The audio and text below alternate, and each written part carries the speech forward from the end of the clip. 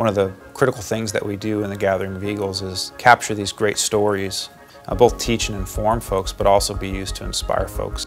Once you hear their story, it's like, hey, they're just regular folks like us, and they were put in X, Y, and Z scenario, and here's what they did to kind of get through it and what they had to rely on.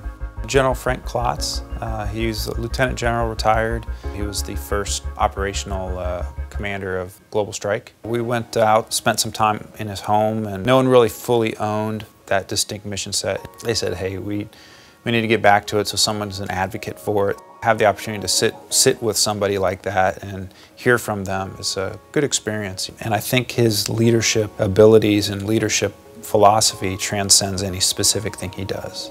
I think we're having a good leader that's being recognized for the leadership. I think the Global Strike was their situation, but it could have been any situation that he was given. I think he would have taken the right approaches to handle it. And he had some really good insights talking about his experience when he thought he was doing a good job standing up Global Strike, and he thought he was doing all these great things, and he certainly was. But then on a climate assessment survey that he got, and there was a particular non-commissioned officer from a maintenance unit that was complaining about how the bathroom didn't work in their hangar, and they had to walk out into the snow a mile or whatever it was to find a porta potty. It really struck home for him in the saying that, hey, I might be doing these amazing things, but if it doesn't reach somebody's daily environment, it's for naught, really. And the reason why that struck home is at Lake and Heath, there's lots of construction projects, and we lose sight of like that airman that is dealing with a doorknob that's broken off or a roof that leaks. And his retelling or recounting of that experience really, that's something that I want to make sure that I do or think about when I get back out into the field.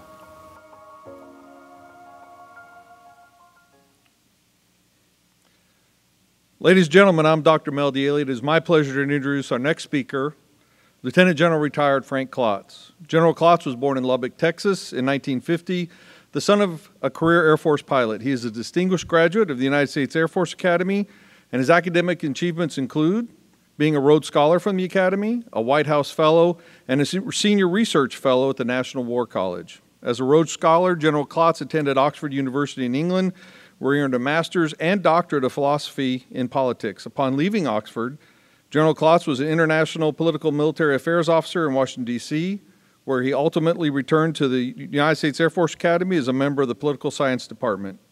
After serving as a White House Fellow, he was trained in missile operations and assigned to Grand Forks Air Force Base, North Dakota.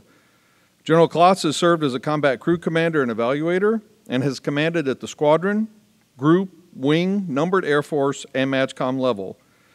His experiences include working as the Chief of Nuclear, Biological, and Chemical Plans Branch for NATO, Defense Attaché in Moscow, and the Director of Nuclear Policy and Arms Control on the National Security Council staff. He concluded his 37-year military career as the first ever commander of Air Force Global Strike Command. After his retirement from military service, General Klotz was nominated by President Obama to be the director of the National Nuclear Security Administration, where he served until 2018. General Klotz currently resides in Alexandria, Virginia with his wife, Nancy. Ladies and gentlemen, it is my pleasure to welcome to the stage General Klotz. Thanks. Thanks.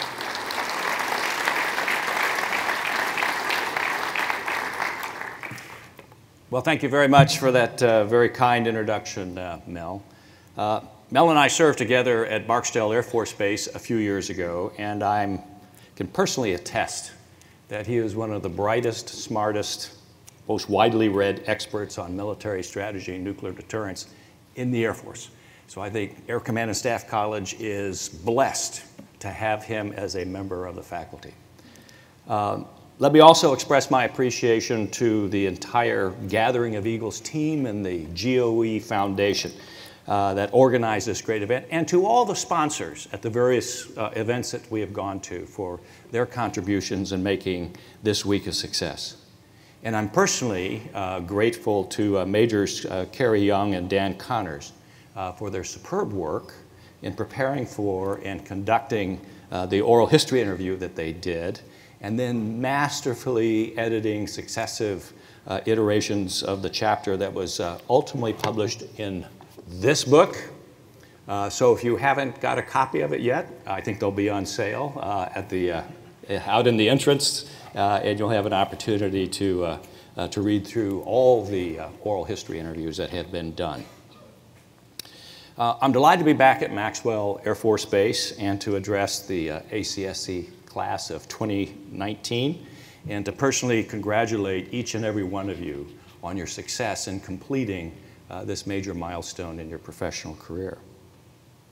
I have to confess, however, that I always approach the prospect of speaking during the first hour or two after lunch with a certain amount of trepidation.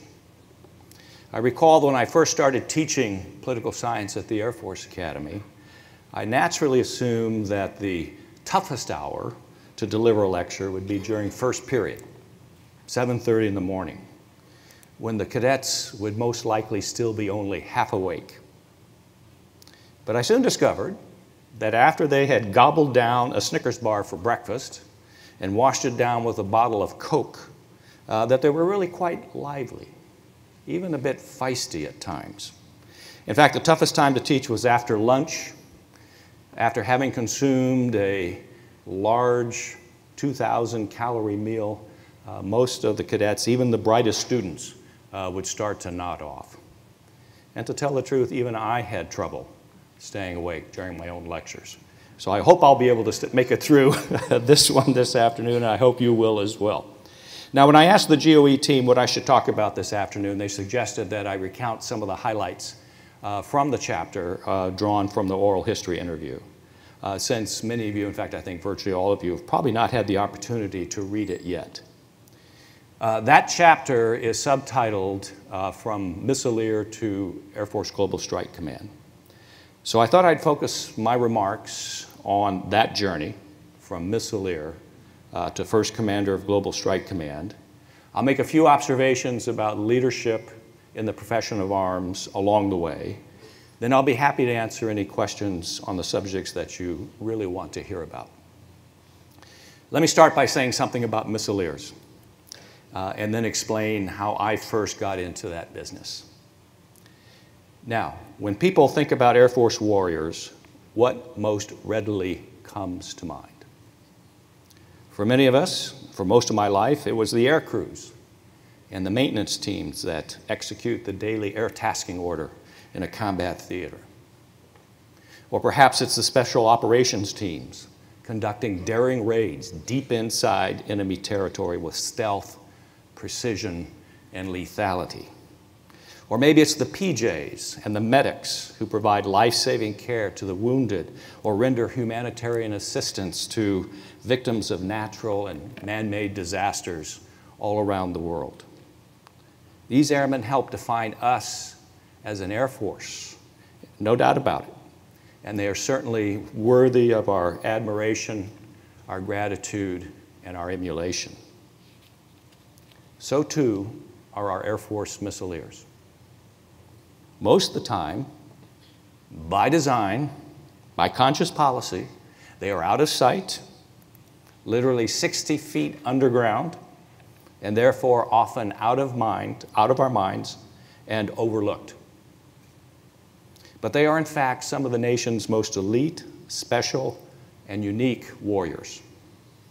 They are entrusted with operating, maintaining, securing, and supporting the most powerful and awesome weapons ever devised. Weapons that can wreak unprecedented, catastrophic levels of destruction in a matter of mere minutes.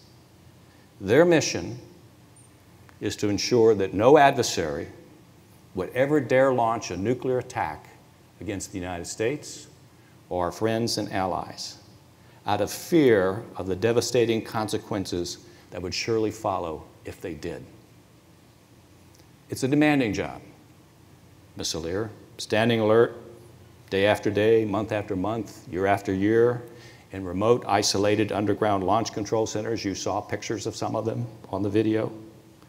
They're held constantly to the highest and most rigorous personal and professional standards. They're seldom recognized for their contribution to peace and security, yet they are proud and honored to serve with quiet confidence, dignity, and with seriousness of purpose.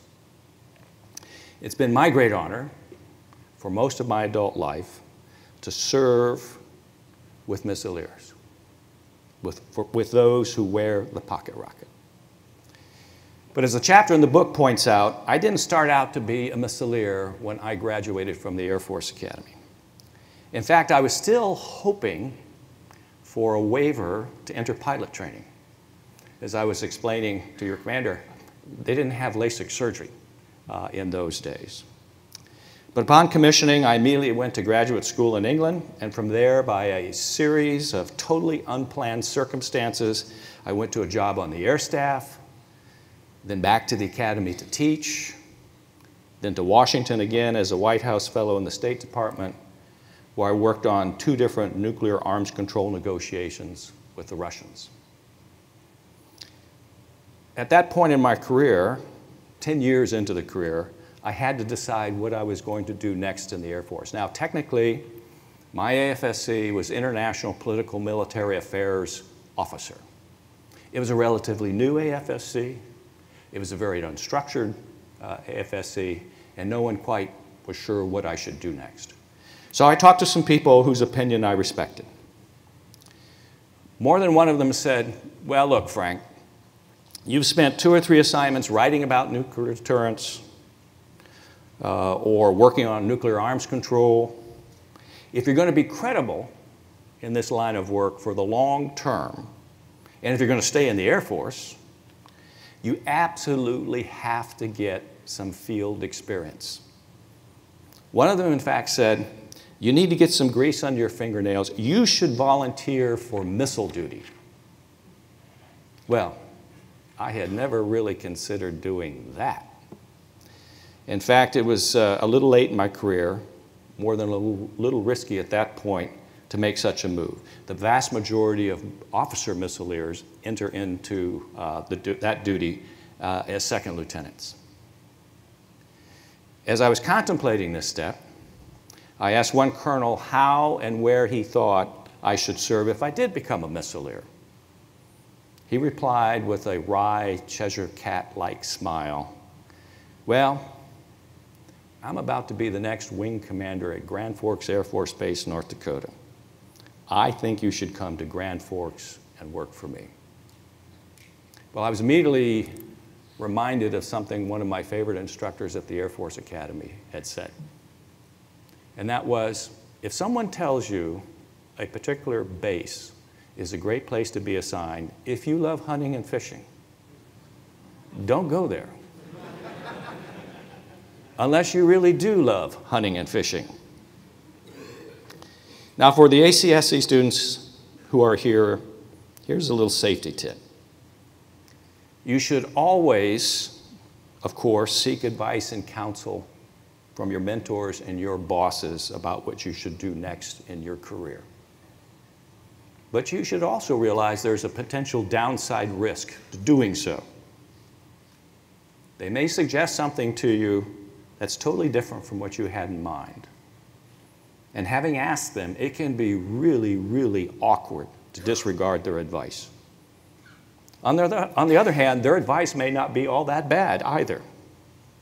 Every one of us has some notion of what we would like to do next or should do in our next assignment or the one after that.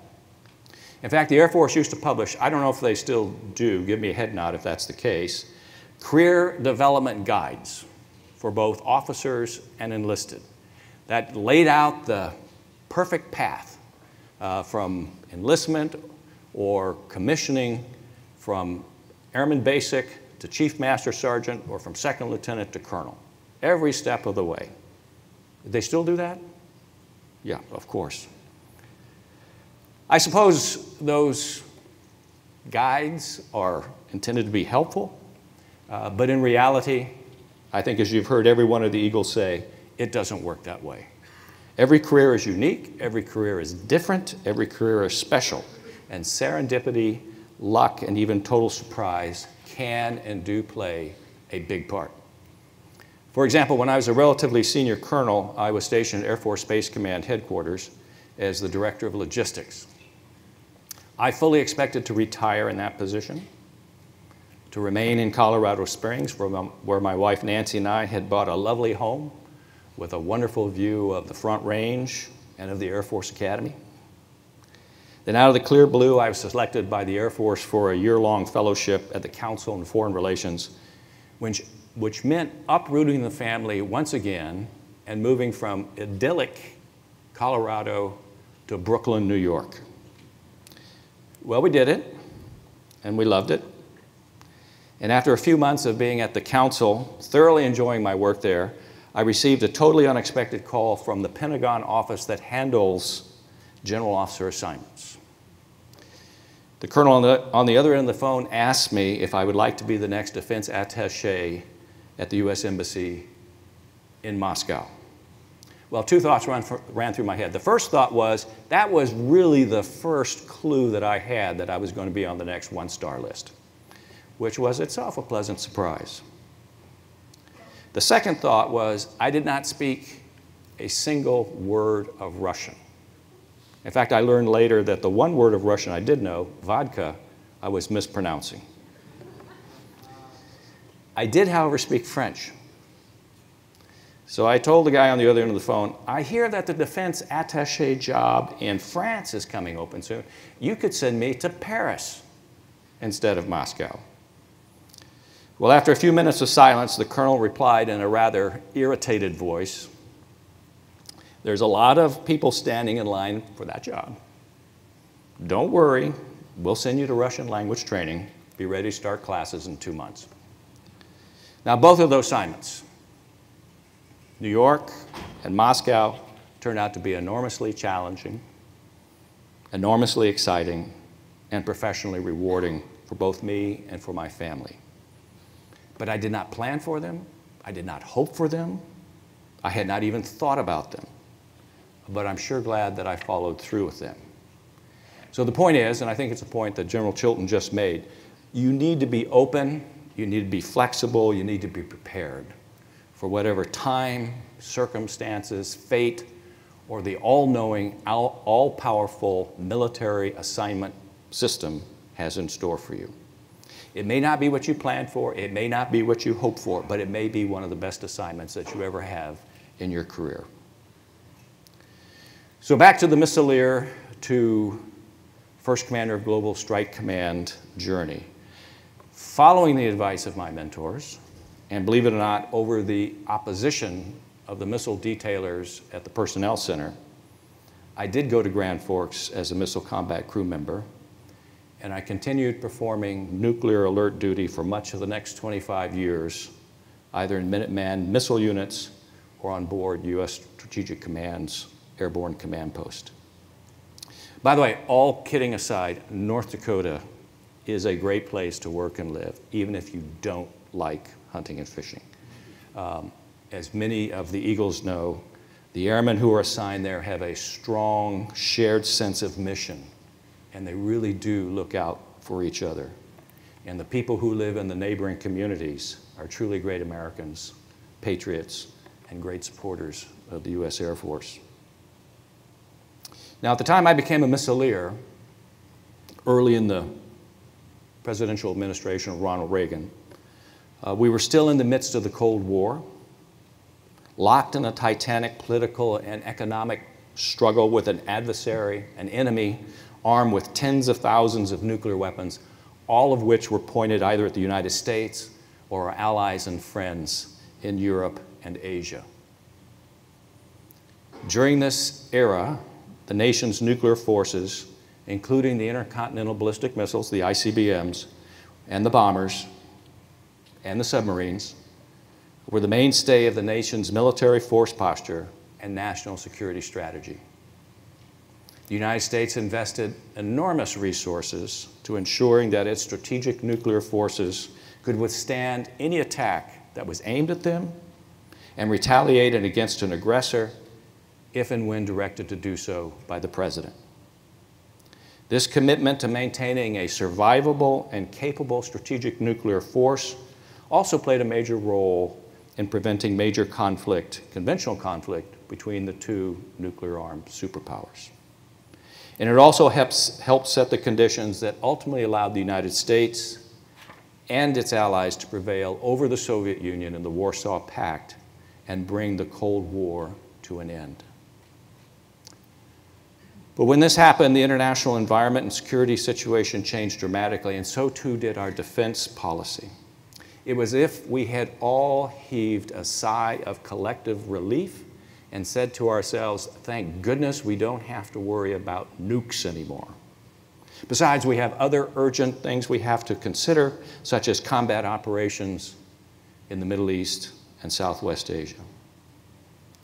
The U.S. strategic nuclear deterrent force no longer occupied center stage. It was still on the stage, but somewhere over in the wings. And its changing size and posture clearly reflected that fact.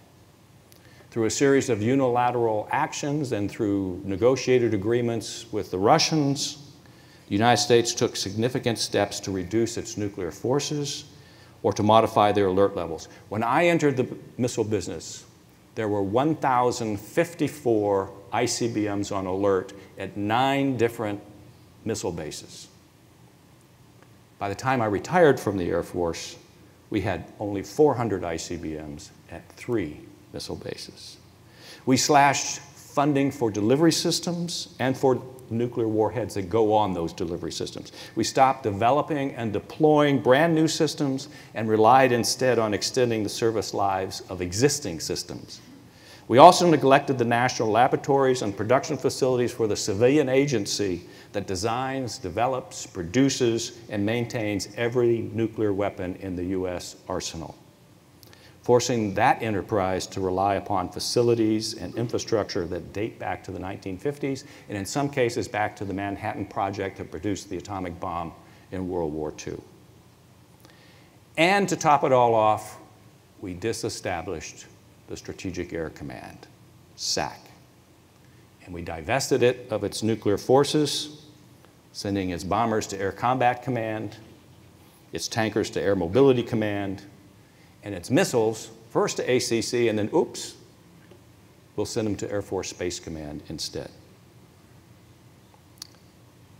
Some very senior American military officers even spoke openly about several elements of America's nuclear deterrent force as being sunset industries soon to be eliminated. Now think about it. If you're a young airman or a young officer, if your boss doesn't think what you're doing is important or has a future, it's hard for you to think it's important either. In the process of all this, and as a result of all this, we lost focus on the nuclear mission, a mission that absolutely has to be done right every time, given the awesome power of nuclear weapons. And when you lose focus on a mission, bad things, really bad things, tend to happen. So in the summer of 2009, thanks to the support of General Chilton, my wife, Nancy, and I left Colorado Springs and Air Force Space Command for what we assumed would be my last job in the United States Air Force, Assistant Vice Chief of Staff. We moved into general officer housing on Bolling Air Force Base. A secure phone had been installed in our quarters in case I had to have a classified discussion after hours.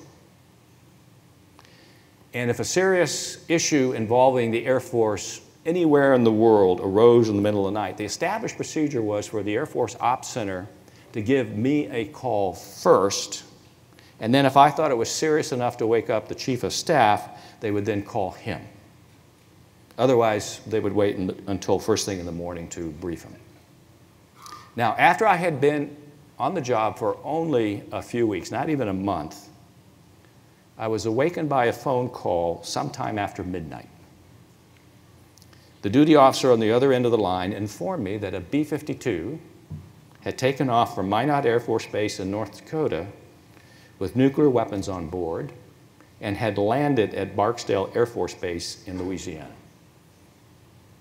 The air crew was supposed to be ferrying cruise missiles whose warheads had been removed and were being collected at a central location before their ultimate retirement.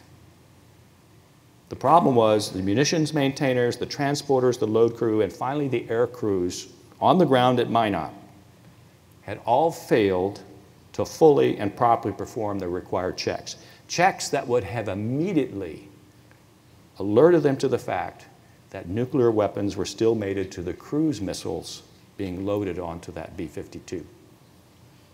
Now, the duty officer on the phone in the ops center did not have a nuclear background, and after he had explained all this to me, he asked whether the incident was serious enough to wake up the chief of staff with the call.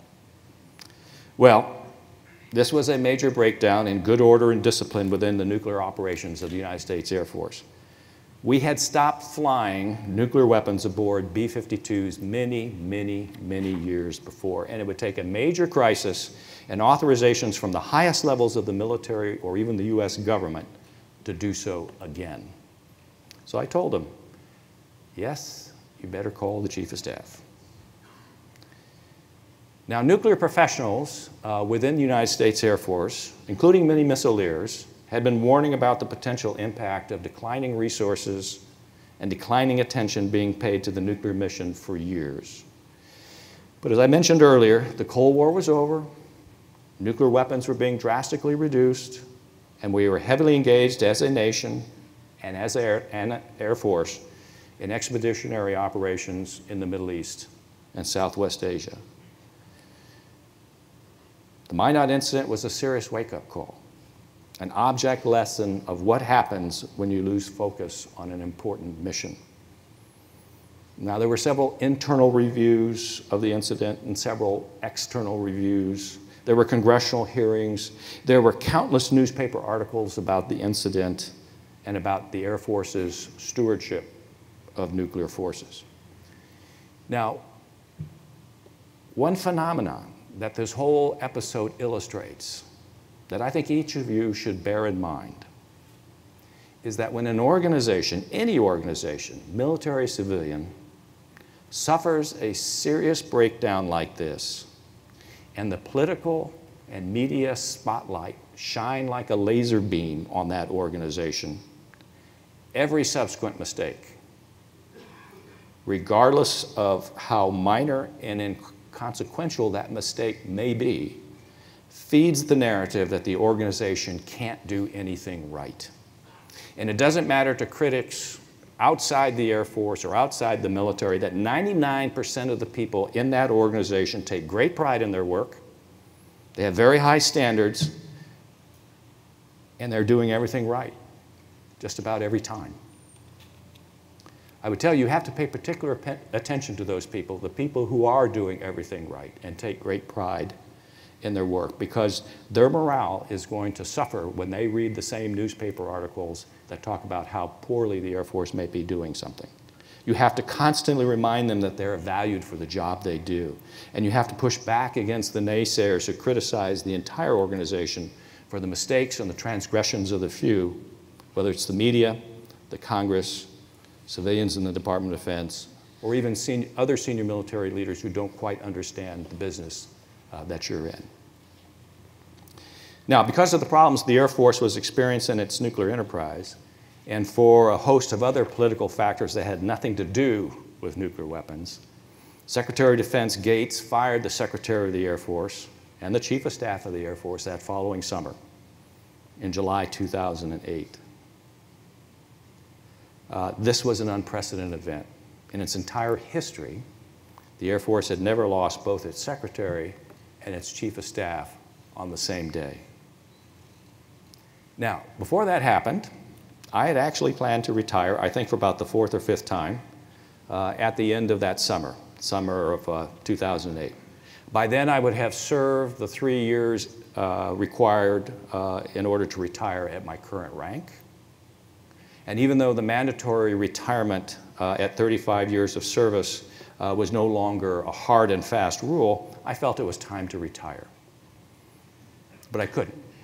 And the reason I couldn't is my good friend, lifelong friend, and Academy classmate, Nordy Schwartz, was nominated and ultimately confirmed to be the next Chief of Staff.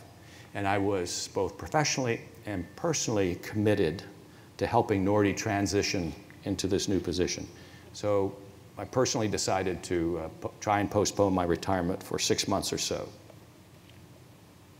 Once again, fate stepped in, In the fall of 2008, I was hard at work in my Pentagon office when General Schwartz unexpectedly appeared at the doorway. He never did that. We always went to his office. He asked if we could chat. I, of course, replied, "Yes, sir." And then he said, "Frank, I know that you and Nancy are thinking about retiring soon, but I'd like you to do one more job for the Air Force. As you know," he said, "we are planning to stand up a new command, a new major command, with responsibility for all of the Air Force's nuclear-capable bombers and nuclear-capable missiles. And given your nuclear background, we'd like you to get that started." Well, you don't tell the Chief of Staff no, particularly on something this important or that serious. So now we have arrived at the Air Force Global Strike Command part of the journey. So let me talk about the steps that we took and the challenges we faced in launching a brand new major command in the Air Force.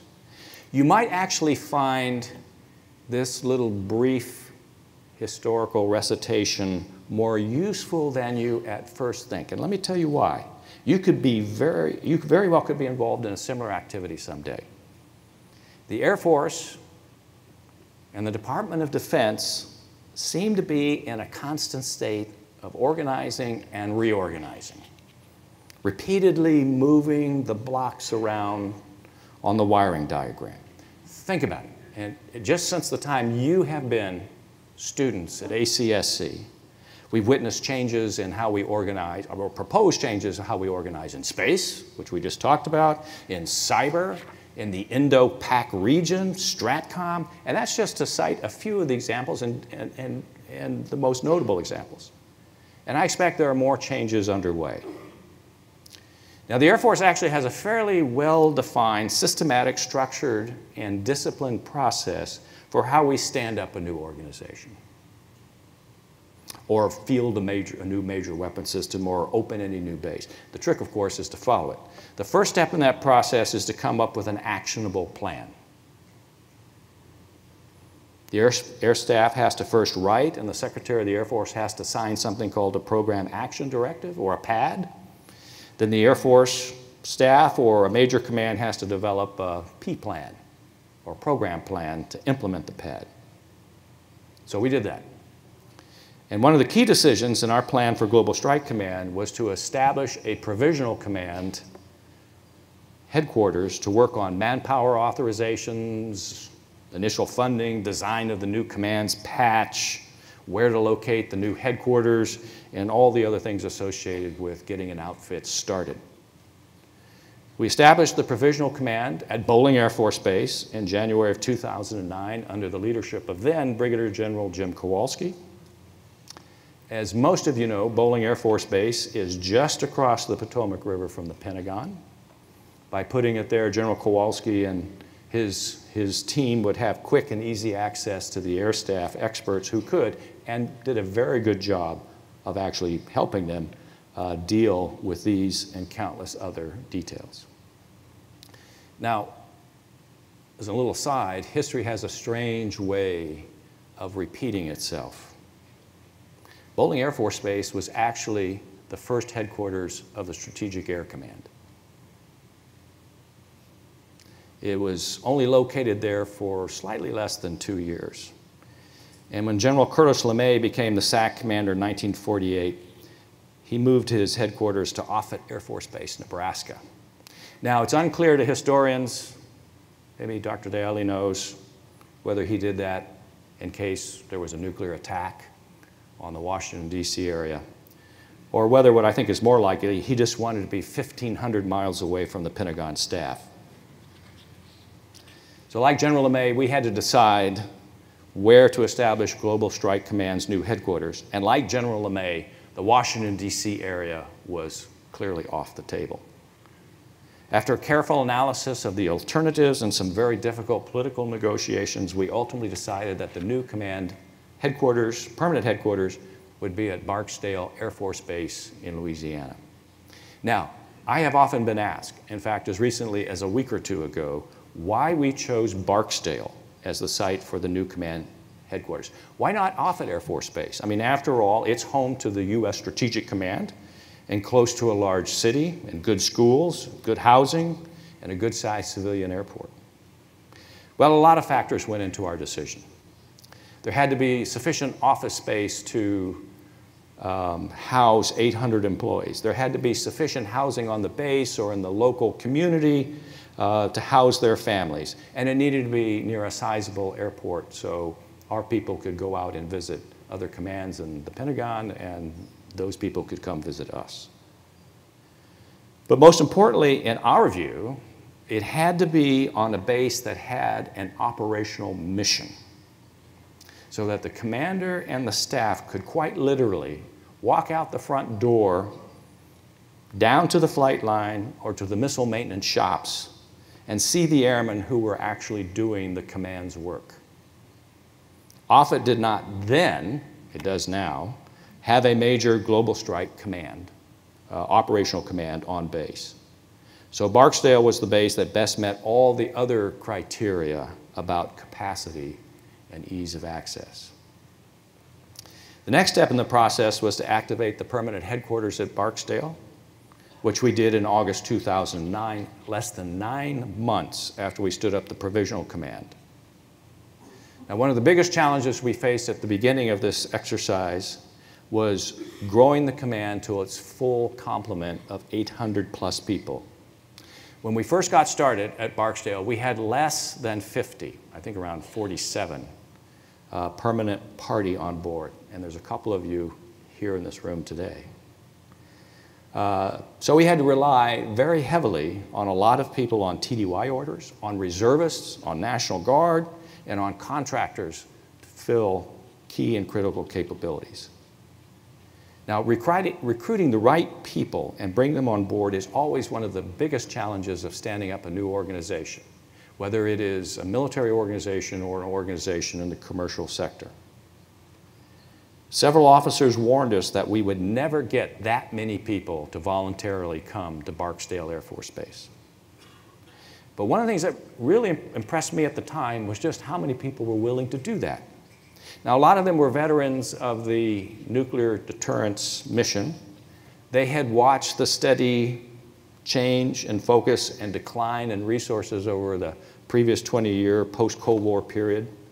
They were excited about the prospect that finally, the Air Force was going to put primacy back into this mission. And they personally wanted to be a part of making sure that that endeavor was a success. There were other people who came to Global Strike Command, quite frankly, because they wanted to be in on the ground floor of a new enterprise.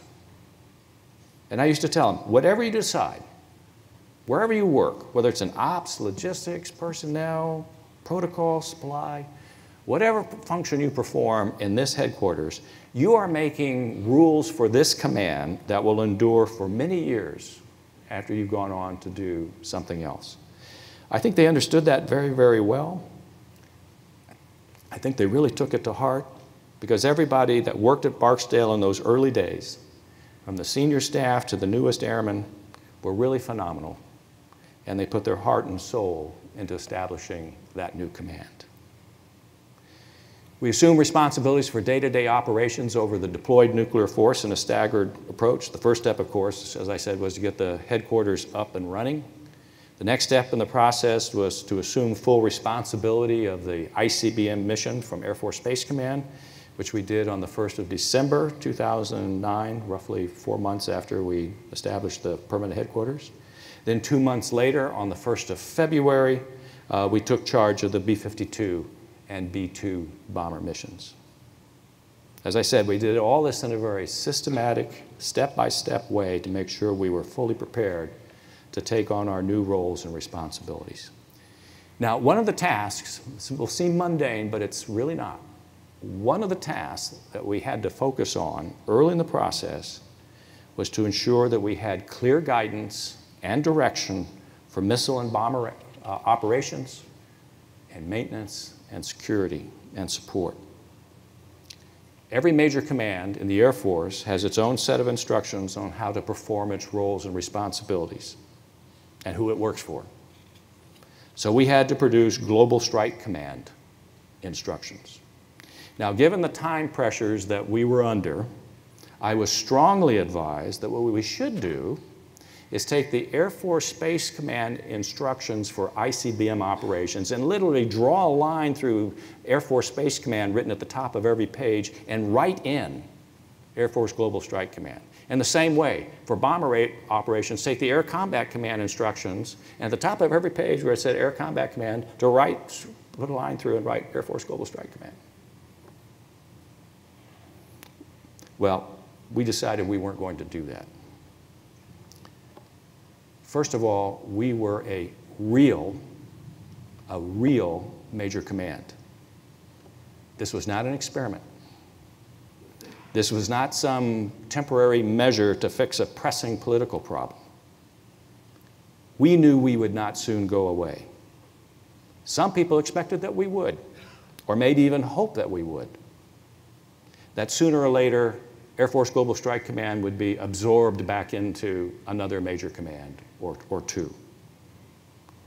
But we were an Air Force Major Command, and we needed to do what every other Air Force Major Command does. We also wanted to make doubly sure that we operated the way we operated clearly reflected Air Force and DoD guidance, congressional statute, and presidential directives regarding the handling of nuclear weapons. The Air Force had very successfully accomplished this critically important task under Strategic Air Command for 46 years. In SAC, the rules were clear, everybody knew what they were supposed to do, and a very rigorous inspection and evaluation process made sure that they did. I have the great honor of working a lot recently with General Larry Welsh, the first General Welsh who was a Chief of Staff, but he was also commander of SAC. And he once told me that commanding SAC, he grew up as a fighter pilot, but commanding SAC was the easiest job he ever had in the Air Force. And the reason was, as he says, people knew why, how, and what they were supposed to do, and they did it. But when SAC was disbanded and we lost focus on the nuclear mission as an Air Force, we also lost the thread on why we were supposed to operate the way we did. In some cases, we were doing things simply because that's the way we had done them for years or for decades without really understanding why. The only guarantee that this would no longer be the case would be to write Air Force Global Strike Command's instructions ourselves. And this was no trivial undertaking. We had to produce hundreds of documents over a very short period of time. But this was a vitally important task, and it's one that you may face in that form or some other form as you take charge of a new unit. To be effective, to achieve success, the fundamental roles, responsibilities, and authorities of the outfit must be clearly understood, effectively communicated, and faithfully followed by everyone, including leadership. That's especially true for units that have not been performing well or have encountered some serious challenges.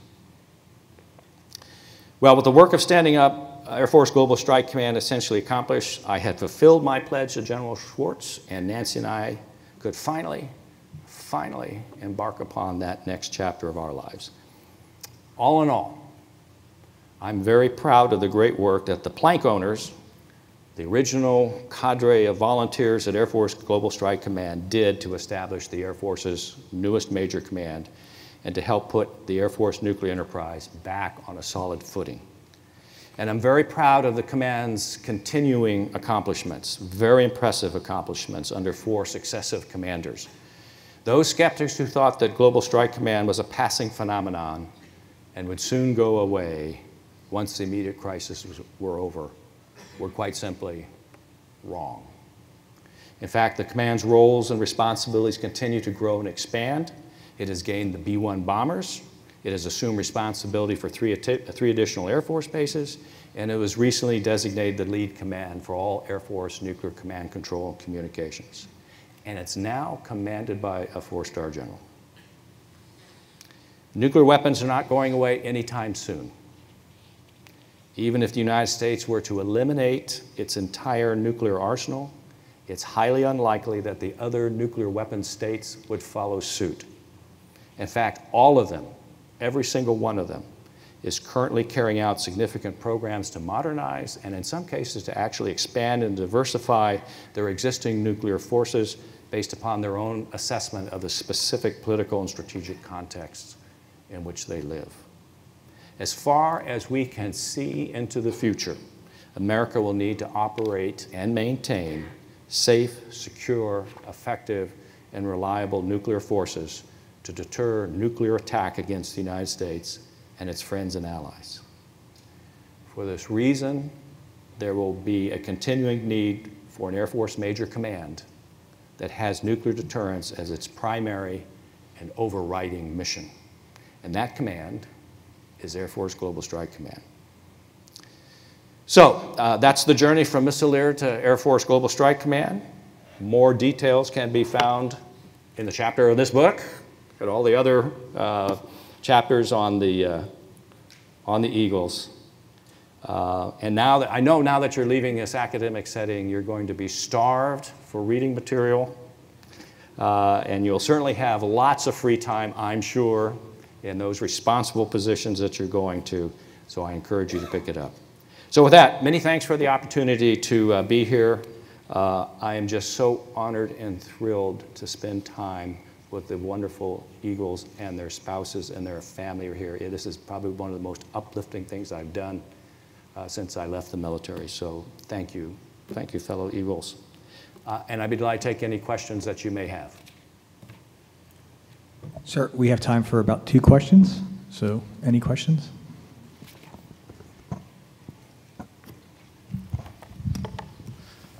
Good afternoon, General. Thanks for sharing with us today.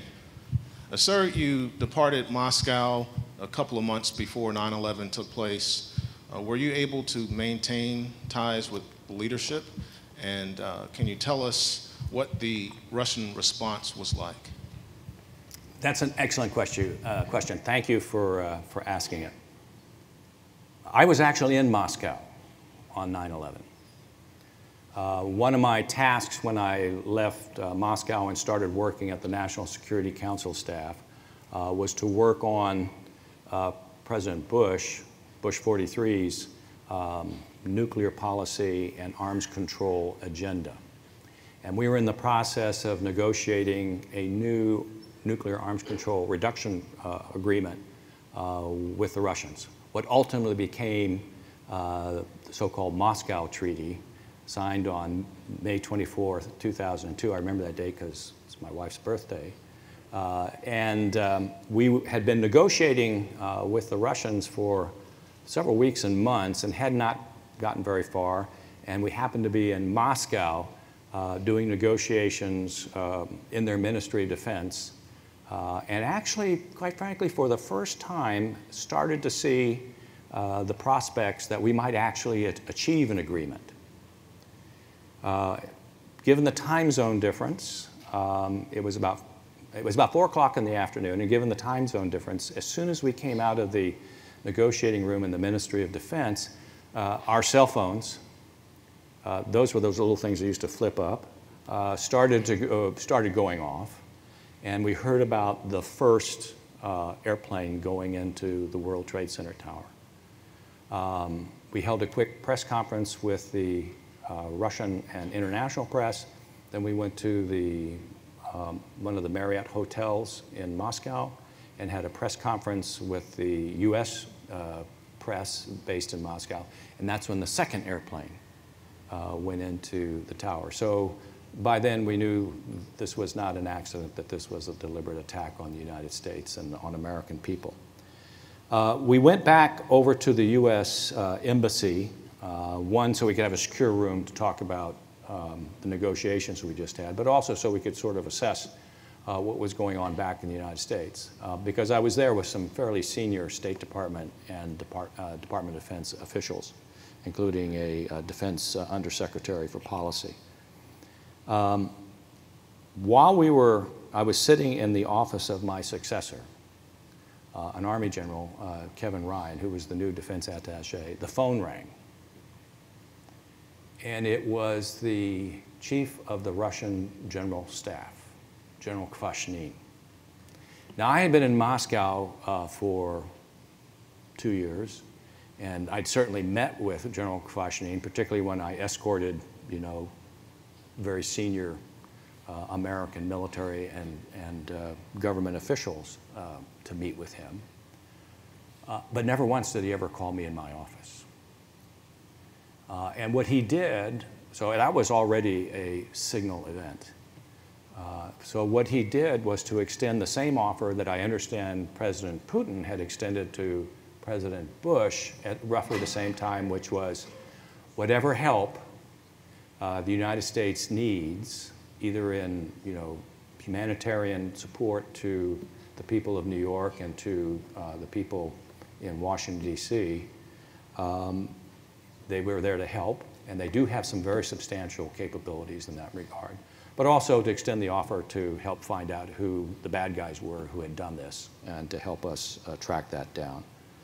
So it was kind of a unique period. It was a period, quite frankly, when we were still talking with the Russians. We were still hopeful about what would be produced by these types of arms control negotiations, by military-to-military contacts. It was a very optimistic period, at least in terms of U.S.-Russian relations. Now, that's all water under the bridge. It's all past history. We do not talk to the Russians now in any meaningful, significant way about arms control or military-to-military issues such as avoiding incidents at sea or incidents in space. We just don't talk to them. Now, there's a reason for that. Part of it has to do with Russians invading, occupying, and annexing Crimea, and fomenting violence in the eastern parts of Ukraine, in the types of actions they're doing in support of Saddam Hussein, not Saddam Hussein, of the regime in Syria, et cetera, et cetera, et cetera. But my great hope is, at some point, we as a country will find a way to engage in conversations with the Russians again on things like strategic stability and the regulation of nuclear arms. Between the two of us, we own 90% of the nuclear weapons in the world. General Chilton's absolutely right. The one thing I did glean from my time in Moscow is we may not think of the Russians as the enemy, but they certainly think of us as the enemy, and they think of NATO as the enemy. And so anything we can do to sort of ensure that any crisis that develops between us does not escalate into a full-scale conventional war, which could ultimately lead into a full-scale, a small-scale, or even a full-scale nuclear war, is negotiations and talks worth pursuing. Good question. Thank you. Thank you, sir. One more question in the back. Sir, thank you so much for talking to us today. My question is, as a warrior with a PhD, what are your thoughts on continuing your professional education and its connection to developing as an officer? Well, I grew up, as many of the Eagles did, with parents, grandparents, great-grandparents, many of whom were immigrants to this country, many of whom were poor. My father's side of the family were factory workers. My mother's side of the family were tenant farmers. And they used to believe that it was important to get as much education as you can possibly get. Because if you run into another depression, they can repossess your car, they can foreclose on the mortgage, they can fire you from your job, but the one thing they cannot do is take your education away from you. You will always have that. We work in a very complex strategic, political, military environment. And it's our job as military people and former military people to make sure that the United States, through its foreign policy, can achieve what's in the best interest of the United States in that very complex environment. So any education that you can get to better understand and then communicate to civilian leadership how the military contributes to U.S. foreign and national security policy is a plus.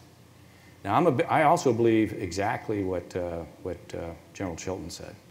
It's also important, even in continuing education, to develop skills, technical skills, STEM skills, if you will. I was a political science major, although I went to a school where, roughly 45% of the curriculum was a core curriculum, which included a lot of math and basic science and engineering. But in the Air Force and in the other services that are represented here, you're going to receive a lot of technical education that you need to really focus on and master. So education is not something you do for a year at ACSC, Air Command and Staff College, and then come back 4 or 5 years later and do it at a war college. It's something that you need to be doing all the time. And it doesn't necessarily have to be sitting down and reading a book. You can learn an awful lot just by taking the time, if you're an operator, to talk to the maintenance people who work for you, or the security people who work for you, or the administrative professionals who work for you. I'm reminded of one of my good friends, Roger Brady, who was, at the time, was the Chief of Air Force Personnel, the A1, in the Air Staff. And he told a story about how new action officers were always coming to him with some suggestion about how you could change the OPR system or the promotion recommendation form or the assignment system, and they were enthusiastic about it, and his first response always was, you know what you may want to do? You may want to go down the hall and talk to that GS-14 who's been doing this for a number of years and understands both the process and the procedures very, very well. And then come back to me and tell me whether you still think this is a good idea. It may be, it may not be. So there's a wealth of information in the various specialties that have been doing this for a number of years that can also be a great source of learning and continuous learning. But you have to make the effort to get out from behind the desk, go where they're working, and then listen very carefully to what they have to tell you. Well, General Klotz, we want to thank you for being here with us today and sharing your experiences and leadership insights. So thank you again, sir. Thanks.